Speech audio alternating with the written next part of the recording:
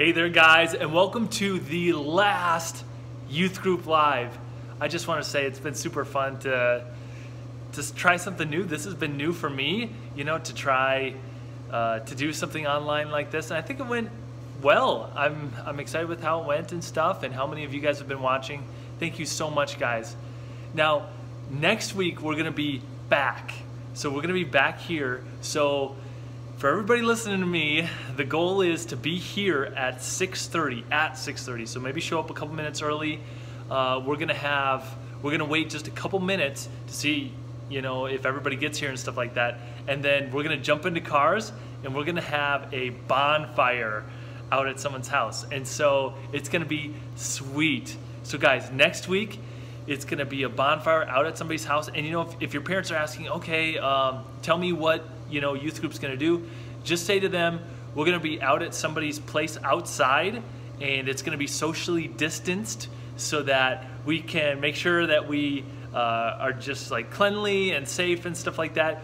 And then we're gonna play some games and stuff like that. So there'll be more information on that coming soon. So we're back next week, and I'm so excited for that. Now, a couple more things. Remember, right after this, we're gonna be doing Zoom groups, and that's gonna be happening right after this. So don't go anywhere. I know some of you guys like to sneak away, but make sure to come and be a part of that also. There is going to be just like a couple normal youth groups here, and if you don't have the calendar, make sure you guys can get one from me next week. Otherwise, I sent one to your parents, so maybe ask your parents and say, hey, do you guys got a youth group calendar? I made some changes to it, and so make sure to check that out. But in 2 weeks, so next week we're gonna start up youth group again. The week after that, we're gonna have a normal youth group night, and then the third week, we're gonna do a special event called Fear Factor. And this is always something super cool, and we get some gross challenges, some physical challenges. We'll divide you guys up into teams, and then we'll play some sweet games. And there'll be a sweet prize for whatever team comes in first. So guys, make sure to come and be a part of that Fear Factor in 3 weeks. And then also there will be a guys Bible study. We're working on something possibly for you ladies too, and that will be announced soon. But since, you know, I can kind of set up that Bible study for the guys, we're just gonna go for it. And so that's gonna start on Thursday in 3 weeks as well. So that will happen too. Yeah, so lots of fun things happening. Let me pray for us, and then we're gonna jump into the last week of Life in 6 Words. Let's pray. God, I thank you for this time. I thank you for this chance that we can gather together. Lord, it's so exciting that we get to live for you and that we can have eternal life through Jesus Christ, your Son.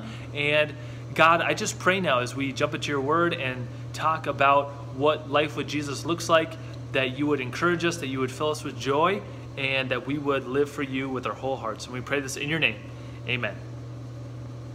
So some of you have been talking to me about this and reminding me, hey, you got to do the drawing for the Culver's gift card from if you completed your survey. Guys, I sent you a survey in the mail just recently, and I've got the names right here. There's 11 of you, and I'm going to be drawing right now, okay? So this is for the huge gift card for Culver's. And guys, thanks for sending those out. There's some of you that sent me really bad pictures of it, so like I can't even see it. But thank you for doing that. I hope you thought that that was fun, and it just kind of helps me to get to know you guys just a little bit too. So, all that being said, here we go.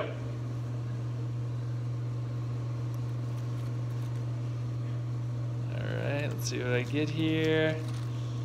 This one right here.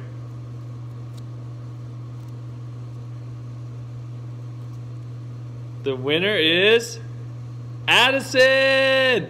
Woo! Way to go!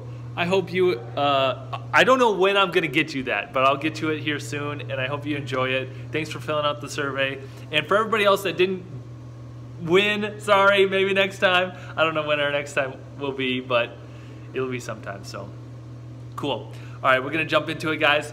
Now, we're gonna do our Life in 6 Words memorization. This is our last week, so guys, make sure that you take part in it, okay? We're gonna start with just saying it all the way through. Actually, we're just gonna say it all the way through twice. And so hopefully you got these memorized, okay? The first time I say it through, I'll just say the letters, and then the second time we'll say it through all together from beginning to end. So here we go. G.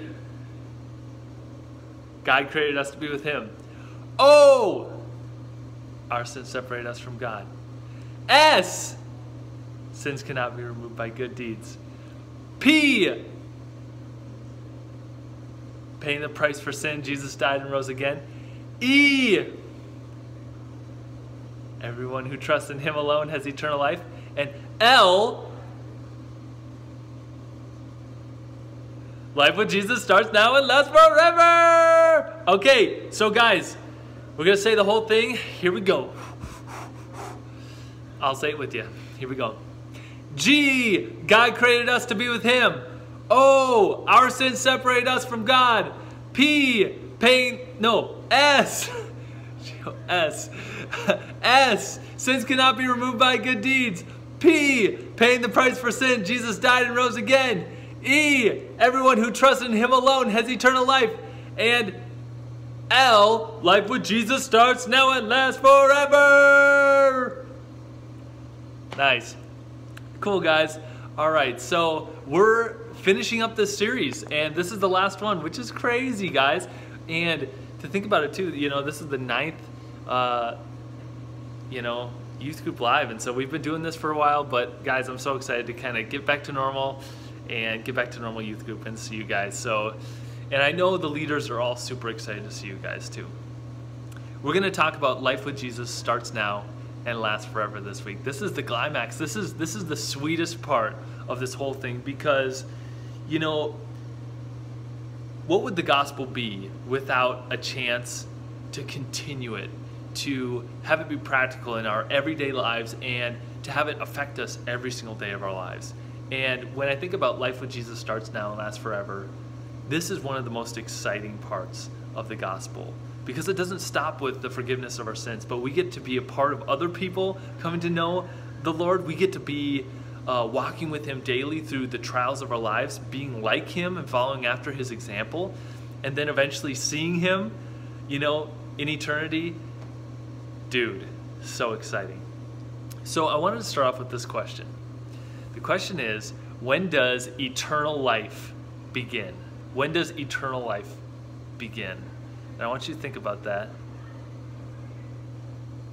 Give you a couple seconds. Where would you say that it starts? I think maybe a lot of you would say when we die and when we see God face to face, that is when we would actually enter into eternal life.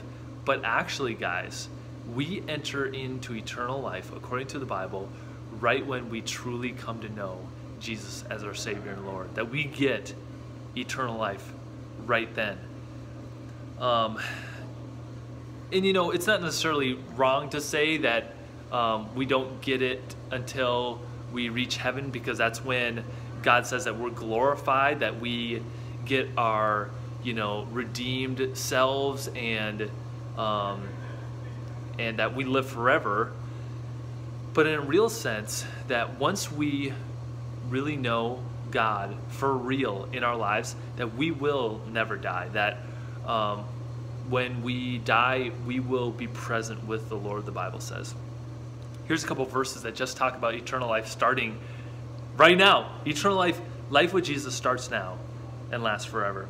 So this is from John chapter 17. It says this: "Now this is eternal life, that they know you, the only true God, and Jesus Christ, whom you have sent." What that verse says to me, guys, is just that eternal life isn't necessarily when we're on fluffy clouds playing harps or whatever, we think of. But eternal life is all about knowing Jesus Christ and having a relationship with him. That's pretty sweet. This is another one from John chapter 10, so a little bit earlier. Jesus says, "I give them eternal life, and they shall never perish. No one will snatch them out of my hand." So that's Jesus saying that when he was on this earth, he gave people eternal life, and that those who followed him, they never died. So pretty crazy. And when you think about funerals, I feel like I have to touch on this. when you think about funerals, it's totally like a bummer situation, you know. Funerals can be really sad. Maybe you guys have a family member, a close family member that you know that that died or something like that. And what's crazy is, guys, if they know Jesus, then they never really died. That they're alive, and that they're more alive right now than they've ever been. If you really think about that, man, eternal life starts right now. You know, sometimes I look at my own life and I have to ask this question. I mean, is this really eternal life? Is this my life and how I live every day? Am I really representing what eternal life looks like? Because, guys, when the Bible talks about eternal life, it is this amazing thing that our life is totally focused around Jesus Christ, and that we live gloriously.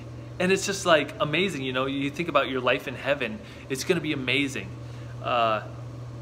Sometimes, like, how we think about heaven and stuff, it's totally off base. How many of you guys, when you think about heaven,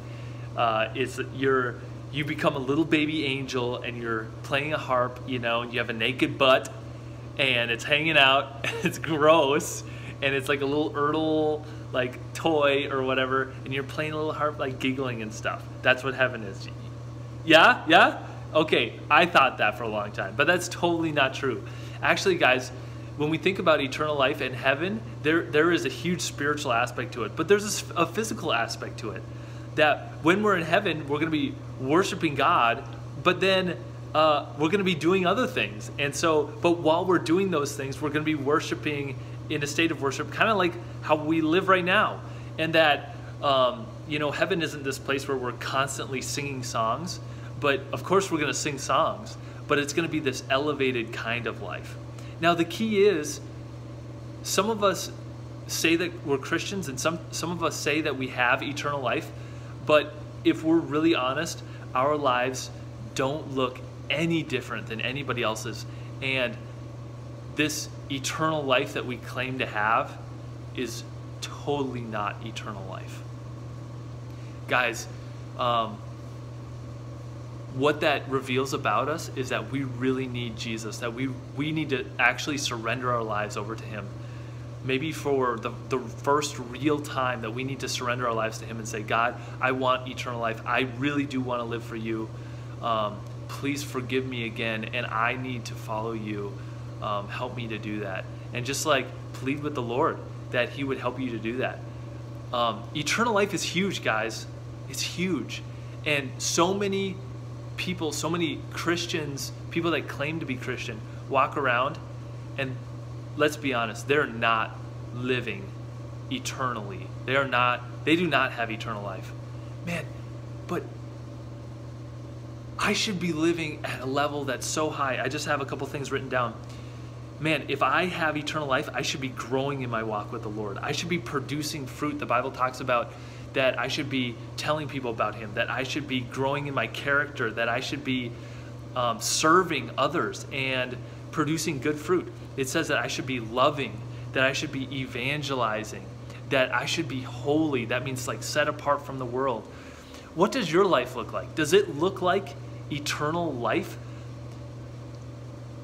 And some of this, guys, you know, if you're saying, no, it absolutely doesn't, maybe you need to really make your relationship with the Lord real. Or maybe you need to renew your relationship with the Lord and really try to love God with all your heart, soul, mind, and strength. In Galatians, it says this.